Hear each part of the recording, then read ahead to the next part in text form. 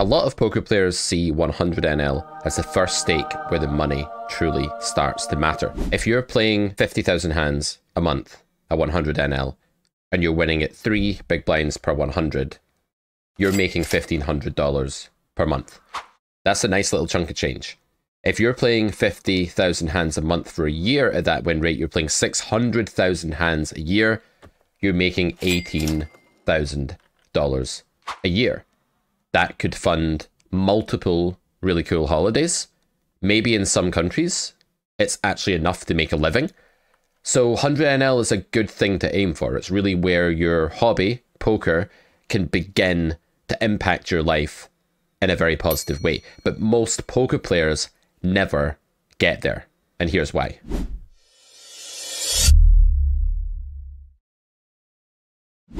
Leak number one for why most people don't reach this stake where they can actually start to make a decent amount of money from the game is that quite simply, they're not getting all in with their mighty value hands. They're not making enough money. Now, don't take this literally. You can't get all in every time that you have the nuts because the pot size matters, but not building the pot enough and then not going all in when you have built the pot is a huge problem. You could suffice to say that people need to value bet bigger with their value hands. Like here, for example, we have the ace-4. We go for the cold 4-bet. This is something I expect to do really well in this situation, actually. I don't want to go on about that for too long, but it's quite difficult for a small blind to jam enough hands here and defend enough here, especially in a pool where people aren't going to be too used to facing this. So if you are playing 50 NL trying to break through, you're playing 25 NL, you're playing 10 NL, and this is a reg 3-betting you here, people are going to be very afraid of this cold 4-bet, and doing it with a hand like this is almost certainly just really good. And so villain calls in this occasion, which they're going to do with a range like some 8s, 9s, 10s, maybe people getting scared with jacks sometimes, even though they should probably jam that. Ace-queen suited, king-queen suited, king-jack suited, stuff like this, other suited broadways, some 10-9 suited and stuff maybe at some frequency. Bear in mind this is a small blind range before the flop, so it's unlikely to have kind of speculative starting combos in it like a big blind range would. So kind of condensed capped range we're going to be looking at here. And we go for a small bet here. This bet's multi-purpose. It's going to be for value in some sense, in that we're doing okay when called. We're getting called by a lot of unpaired hands when we bet the size of the pot, of course. And we're also denying a lot of equity. So if villain does want to fold king-jack here, or something like that, we are cleaning very effectively. Villain calls, we get the 8 of diamonds turn. We decide to check. I don't think bluffing here is going to be better than checking. You could make some argument like, well, if they have 9s or 7s, they're going to get scared and they're going to overfold. But they have a lot of 10s and jacks in their range as well here. And undoubtedly, we just have a ton of showdown value with the ace-4. So I think turning this into a bluff at this point is a stretch too far and would just constitute, that's right, a dreaded polarization error. Say it with me. Polarization error. That's something we don't want to do, right? We don't want to turn a hand that's doing really well as a check into a bluff. So we are going to check back here. River is, of course, the gen card because I only ever show you winning hands. As we know, it's a ploy. Not really going to see a losing hand in just a minute, are you? I think there's one coming up in this video. Maybe. We'll see.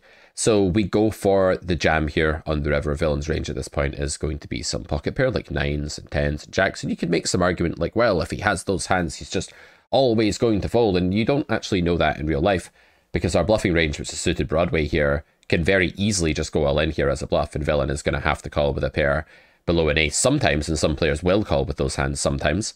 But moreover, people are just going to be checking the river here a lot against what's quite a polarized range by us, with a hand like ace-queen or ace-jack suited or ace-5 suited or something like that. So not only can villain hero call here with the jacks or the 10s or the 9s at some frequency, but they are very unlikely to ever fold an ace, and they're going to have an ace a lot. And a big mistake that I see students in our Discord doing when they're posting hands or when they're getting reviewed by one of our coaches is that they're very often doing something like betting 40 big blinds here or 32 big blinds here. And I think the leak that really drives that kind of mistake is something to do with targeting. I'm going to target pocket jacks. I'm going to pick a sizing I think jacks will call. And the problem with that is twofold. One, jacks might not call any sizing, and two, it might call all in if it just feels like bluff catching and not believing you. So, and that ignores the rest of villain's range as well, which is all like ace-x and stuff that's calling any size. So with this two pair that's functional and is playing and is beating any ace, you definitely want to go all in. This time we do get paid off by the ace-queen suited, but this is all about magnitude trumping frequency. Magnitude of bet size trumps the frequency you get called at all else being equal. And here's a proof of that from the Carrot Poker School. So this is greed theorem, otherwise known as river greed theorem, from grade 2 of the Carrot Poker School. And this is the concept that if your hand lands on the river, meaning just arrives on the river with massive equity, so it's winning almost always, and you choose to bet, you will do better by betting bigger and maximizing magnitude, rather than betting smaller and maximizing frequency, meaning frequency you get called at, unless villain is raising at a high frequency versus smaller bets. So there are some exceptions to this. There's some spots where your opponent's range is polarized enough that when you bet small, they raise many of the hands they're continuing anyway. And of course, in that case, it makes sense to either check or use a smaller bet against the more polar range. But in the spot we looked at there, where our opponent actually checks the river to us in that 4-bet pot, they're going to be much more condensed. Their range is going to be full of bluff captures rather than hands that are waiting to spring a trap and raise for value, or hands that are waiting to check raise bluff. In fact, we're going to get raised very infrequently in a spot like that if we go small, and therefore the proof below in the table applies fully. Consider this: if you size your bet on the left-hand column here as 5% of the pot, you are going to get called a really high percent of the time. In fact, in order to meet minimum defense frequency, assuming that that's what villain is doing, and they aren't always, because in some bad world sphere range, you're not meant to try and defend that amount of the time, and in exploitative reality, people do overfold in many spots too. But if we assume that the opponent is trying to meet that MDF and is trying to call a certain percentage of their range to neutralize our ability to bluff, then they're going to be calling us 96.3% of the time when we bet 5% of the pot. That's the way the math checks out. And that means that the surplus profit we get, like not including the pot as it stood when we bet into it, but the extra profit we get from betting here is 4.81 chips, or 96.3% of 5 chips that we've actually bet, or 5% pot that we've bet there. You can trace this all the way up to the point where when you're betting 75% of the pot, you're meant to be getting a defense out of your opponent now about 57% of the time.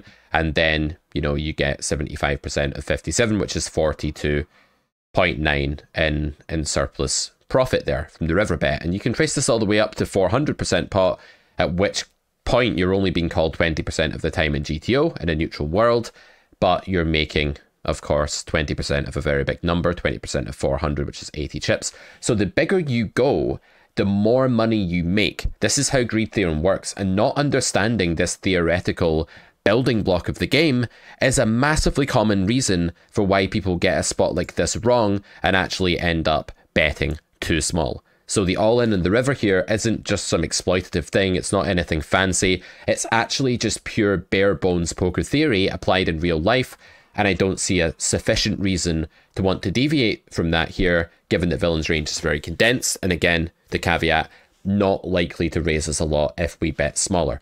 So that is how we take a slice of Carrot Poker School and apply it to real life. Okay, let's move on to the second leak that stops people reaching the Holy Land of 100 NL.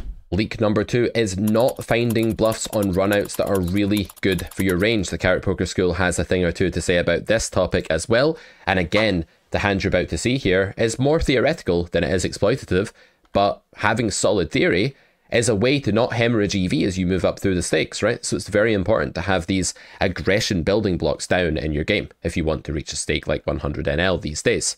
So we open the cutoff here, the big blind peels.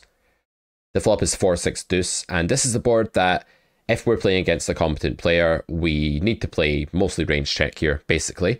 But when we're against a weaker player who will not be aggressive enough and doesn't really understand that we don't just get to bet here willy-nilly, I think we can build some bets, especially since recreational players generally lead the turn at a pretty high frequency but don't attack enough against a flop bet, so betting your kind of semi-trash like this is going to work out really well exploitatively. Villain calls, the turn is the 10 of hearts.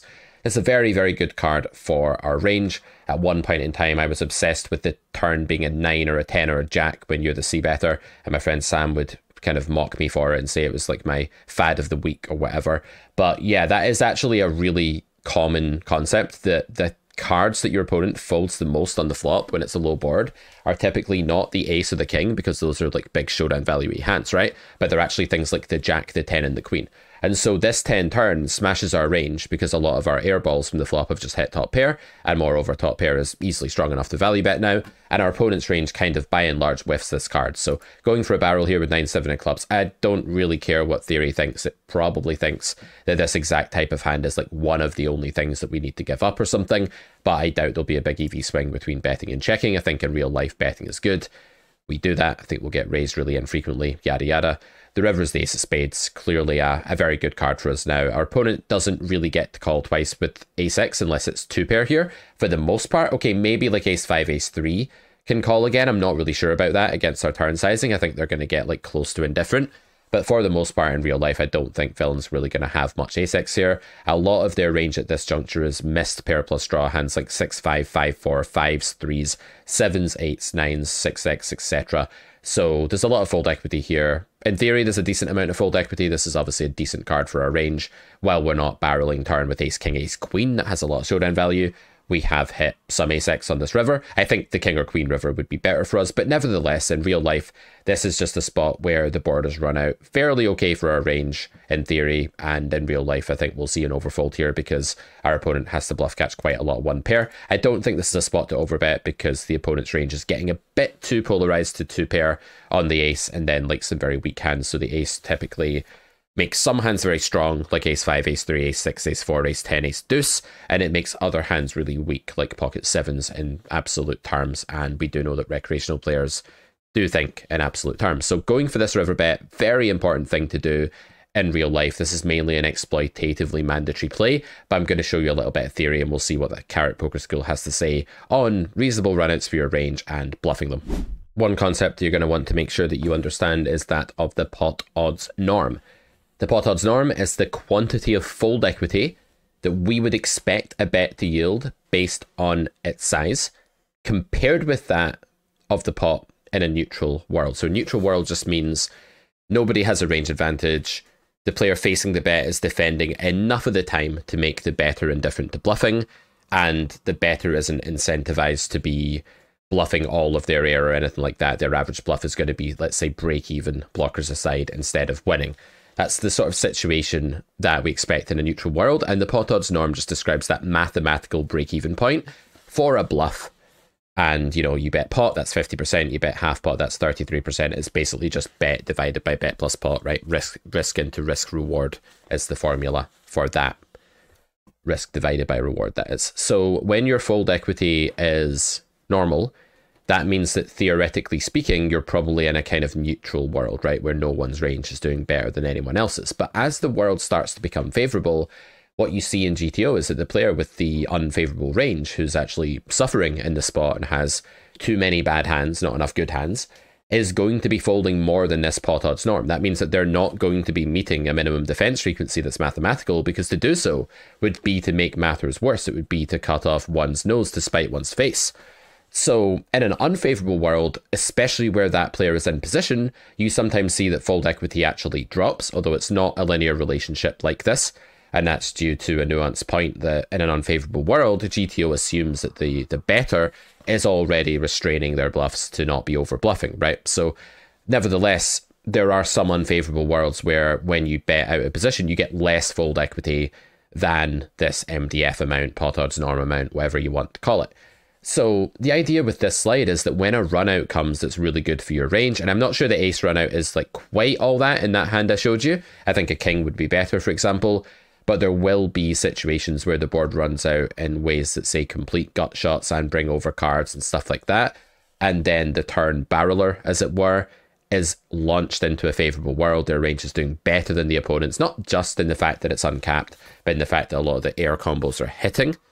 And therefore the fold equity is higher than the break-even point, and they've actually got to bluff with all of their air combos. So playing around in a solver, pile solver, GTO wizard, whatever you have, is a useful way to learn where GTO actually says your hand is mandatory to bluff because this run out is so good for you and you don't have air here very often and your opponent's range is struggling. Your fold equity literally soars in spots like that, not just exploitatively, but in theory as well. If this feels a bit tough, this theory that we're doing here, don't worry, you can start the Carrot Poker School journey at grade 1. We're like a third of the way through grade 2 at this point. This snippet comes from grade 2 lecture 3.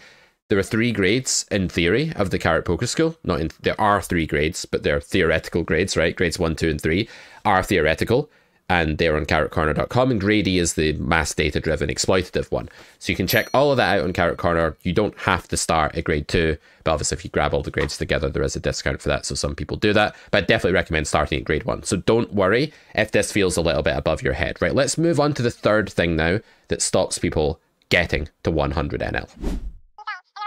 What's that you say? I didn't show the results of the hand? Nah, I would never do something like that. Maybe other coaches? Not this coach. This coach always shows results. I'm sure I already showed you. If you stormed off raging that I didn't show the result of the hand, I get it. Like, I kind of get it, but maybe you don't quite have the right reasons for being here. Maybe you don't deserve to play the game, but I'll show you anyway. We bet and villain folded. Maybe I showed you that before and that was all just silly. Who knows? The editor knows. Maybe they'll tell you on screen. Ace 4 of diamonds. We open UTG. We get called. This is rule number 3, which basically goes as follows. Don't fold to fish when they half pot the river or something like that. That's a direct quote. When they half pot the river or something like that. Maybe to put it a bit more generally, don't fold to small river bets from recreational players, okay? Because these can be all sorts of stuff. They can be mergy, they can be polarization mistakes, they can be just random spew, and very often bet size equals hand strength with your aquatic opponents. Very often, fish are going to pot it when they like their hand because they're like, oh my god, oh my god, oh my god, I've got to get all of the monies. I've got to make as much money as possible. And when they're bluffing, they're like, oh, I wonder if I can just steal this pot for a nice little cheap investment. Just get in and out here and just not be noticed. And I'll just, you know, walk off into the sunset with this pot and you won't know. That's kind of the fish pathology. So we have ace 4 diamonds. We opened, we got called in 2 spots from EP. We went ahead and checked the flop. I think you can see bet the flop. I think you can check the flop. I never mind leaving the range of a recreational player wide when I have a hand that's not really going to 3-street it on too many runouts. That's just a little tip for you. I never mind that. So I do check here. And it checks through to the turn and this player leads. And we're not like thrilled here, but we have top pair and a gutter. And we do know that recreational players will merge here. They will lead a 7. They will lead a draw. They will lead nothing sometimes. They will like see 2 things going on with pocket 4s and be like, oh my god, a pair and a draw? Let's go. This is the kind of thing they will do, right? So we're definitely calling here. And then when you face this bet, if you face this in a GTO trainer, okay, it's probably going to call our like psycho bluff raise with ace 4 here, based on the blockers and the unblockers and all of that we don't really care about at this moment in time. But what's going to happen is, in real life, that folding would just be absurd. And I've seen students fold here, and you might be looking at this spot being like, well, this is never a fold, and no one would ever fold here, Pete, and shut up, and you're talking shit. But I promise you I've seen people fold here because they level themselves into thinking, well, this guy led twice into 2 opponents, their value range beats ace 4, and I think it's underbluffed. And that's normally a pretty good thought process if it weren't for one fatal caveat. You're against a fish, ladies and gentlemen, and the fish will merge, not just with ace X, but also with many, many combos of weird shit. Exhibit A. This is some really weird shit. I don't have a Carrot Poker School slide for you for this hand, because this is a fully exploitative thing. In fact, I do have a Carrot Poker School slide for you, because I just remembered. I can show you stuff from grade E as well. Check this out. So this comes from lecture 9 of grade E of the Carrot Poker School, and what we're plotting here along the x-axis here is the bet size that an opponent used, and then here we have the weak percentage on the river, which is basically when they showed down 4th pair or worse. So this is like our sort of cutoff point for where we start distinguishing bluffs from, I guess, value bets or like weird merges or whatever. So this doesn't actually, this graph isn't the one that captures the data about the fish, because the fish also have merges and it gets insanely complicated trying to decide like how often they're bluffing / merging, and it's like one continuous spectrum, and it doesn't really work for recreational players to plot the data in this way. But it does work for regulars who are a bit more polarized, and you can see a really cool phenomenon here is that regs typically increase their bluff frequency as the bet size goes up, as they should, with the exception of when they actually get over pot, it goes down the way in the data here. and it starts going up a bit more gradually, step by step. So they're basically not bluffing enough for bigger sizes and bluffing too much for smaller sizes.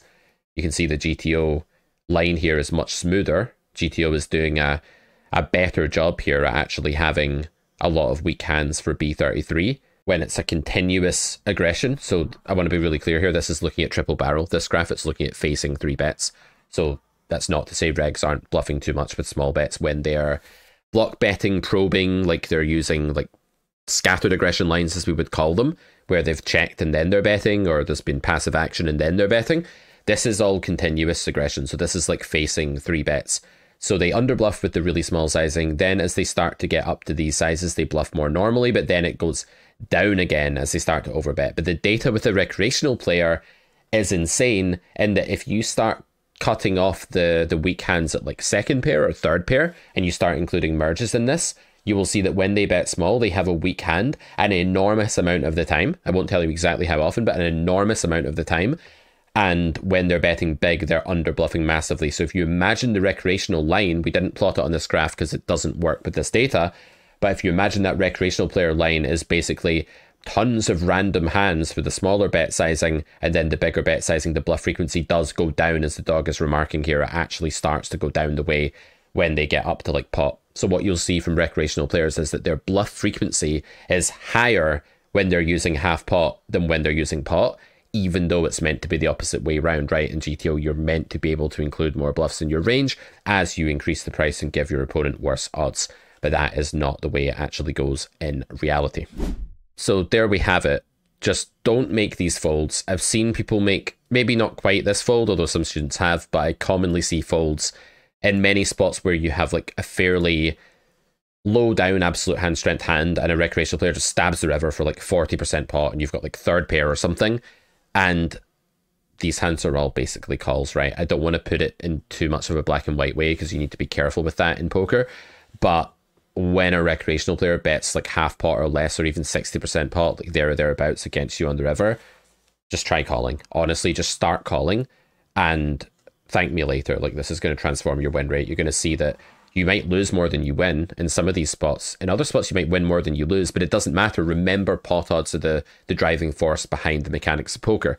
When your opponent bets a sizing like the one they bet on river here, which is essentially half of the pot, we need 26% equity to make a profitable call here. So even if we were taking the worst of it, let's say 2/3 of the time, which I don't even think we are, we'd still be printing money, like absolutely churning the money out like it's 1920s Germany, mid-inflation, the Deutschmark is worth nothing. Like that kind of style of printing money, only the money we're printing is worth moving up in poker, building your bankroll, and getting to the promised land of 100 NL. If you like our stuff, it's carrotcorner.com. I will be updating you soon about the launch date of the subscription service. We're just getting a few final things in place. It's been a ton of work sourcing all the videos, getting all the coaches, getting everything moving in the right direction. But we are very close, my friends, to giving you a launch date really soon. Also, coming up shortly on the 1st of April, we might have a little sale going on at carrotcorner.com for Easter. We do that every year. We may just be doing it again this year. Keep your ear to the ground. There may be some discounts. All right, I'll see you soon. Bye-bye.